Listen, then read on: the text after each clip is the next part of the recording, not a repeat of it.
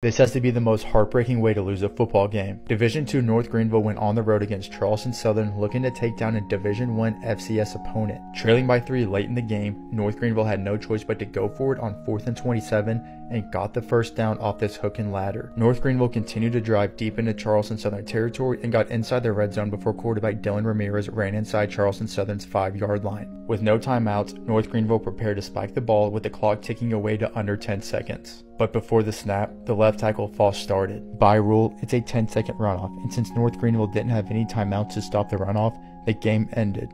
Just brutal.